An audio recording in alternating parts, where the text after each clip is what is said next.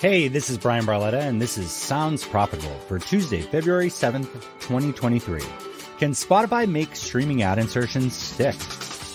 Sounds Profitable heads to South by Southwest. Our quarterly podcast business leaders summit takes place on March 11th in Austin, Texas. Join over 100 partners of Sounds Profitable and many new brands, agencies, and holding companies as we share our latest research and answer tough questions in a private setting. We'd love to have you there. For more details, email brian@soundsprofitable.com. Spotify's ad tech play. Nearly all of the coverage of Spotify's recent layoffs and Q4 earnings calls have overly focused on the content side of podcasting.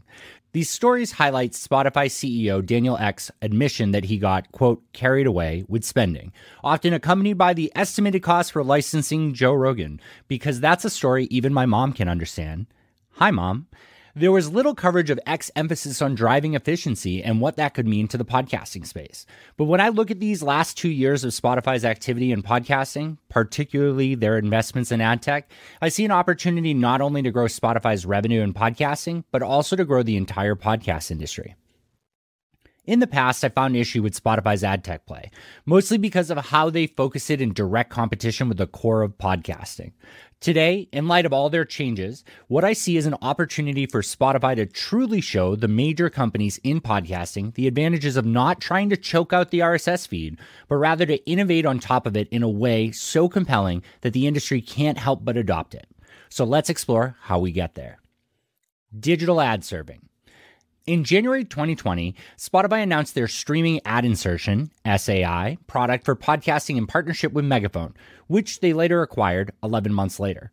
Spotify's owned and operated content hosted on Megaphone would primarily use dynamic ad insertion, or DAI, but if the request came from the Spotify app, Megaphone would skip the dynamic insertion of ads into the episode. Instead, it would send additional information to the app, identifying the location of the ad markers, allowing the app to call for an ad directly from the listener's device when they hit that exact moment in the episode. SAI is in-app audio advertising. While the podcast itself was still progressively downloaded and the hosting platform received no additional information, the ad was streamed to a confirmed listener in real time. The practice meets the specifications and expectations most digital ad buyers are looking for, reducing friction of selling podcast advertising to a global advertising audience. The limited reach of the SAI product, applied only to Spotify-owned content played on the Spotify app, ultimately limited the product's success compared to the wider opportunity that Spotify could offer through the Spotify ad network, their DAI marketplace built with Megaphone for any publisher on their platform who opted into representation. Spotify's marketing around SAI touted it as the evolution of podcast advertising. And I don't think they were wrong from a technology perspective, but they sure were from an adoption perspective. Separating out the on-demand nature of the podcast with the streaming nature of the advertisement solves much of the pushback we hear from the general ad buying community when we pitch them podcast advertising as an alternative to their digital display and video campaigns.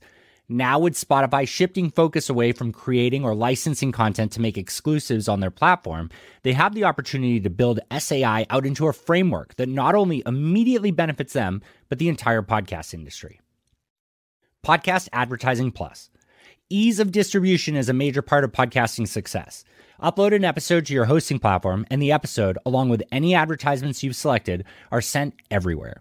Enhancements to the podcast ecosystem need to be additive to succeed without derailing from podcasting's core benefit, and very few companies seem to get that.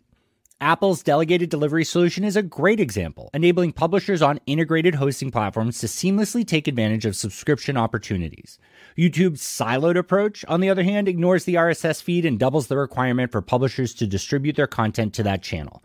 While delegated delivery is additive to the ecosystem, YouTube's approach actually removes some of the core benefits of the medium.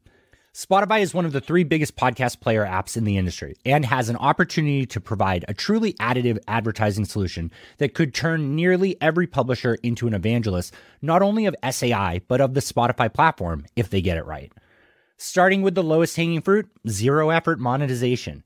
The predominant reason for publishers to host on Megaphone is the ability to opt into Megaphone selling your DAI inventory through the Spotify Advertising Network, or SPAN, which provides consistent fill rates and strong CPMs. By enabling all that inventory to be served as SAI, they create enough inventory in that format to fulfill advertisers' needs. It also doesn't have to stop with Megaphone or even Spotify-owned Anchor. Several hosting platforms are already directly connected to Span through a vast integration, allowing Megaphone to sell their DAI inventory.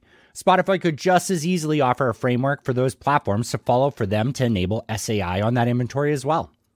Not all publishers are interested in Spotify selling their inventory, and especially when Spotify can sell it in a way that they can't compete with. One of Megaphone's original claims to fame was the ability to sell inventory on the Megaphone targeted marketplace, which became Span, by targeting the listeners using Nielsen's demographic and behavioral segments. Eventually, Megaphone offered that solution to their publishers at a CPM upcharge for their own direct campaigns.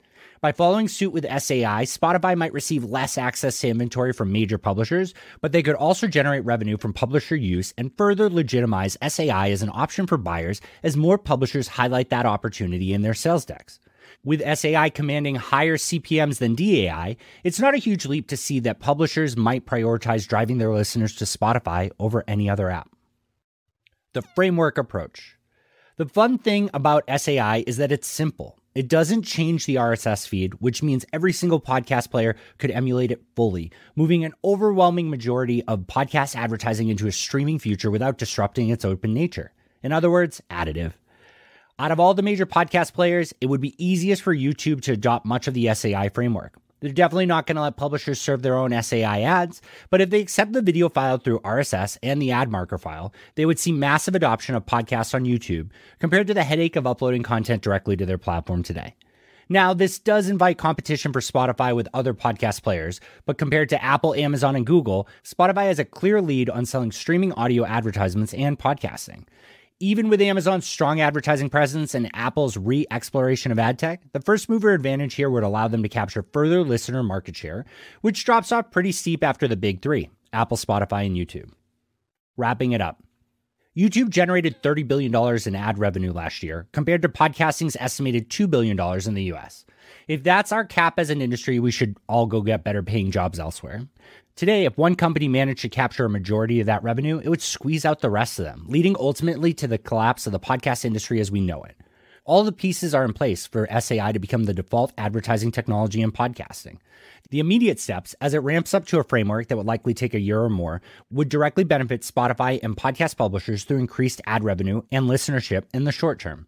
In the long term, it invites more competition and innovation into the podcast player space, empowers every publisher to sell their ad inventory digitally by prioritizing the podcast players they focus on, and radically changes the divide between podcast player and publisher that has existed for nearly 20 years. Podcasting will continue to grow with or without SAI. We've done the hard work and have proven the value of the space over and over. Today, what we're seeing is the attempts to silo podcasting and capture listener attention through hits not working out like companies expected. What excites me about this whole thing is that I truly believe Spotify acknowledges that SAI in its current form is a miss.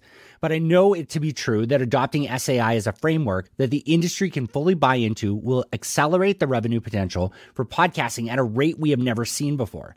And I'm hoping they can see it too.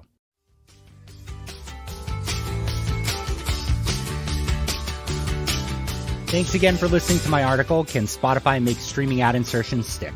This episode was built using Spooler and hosted on ART19.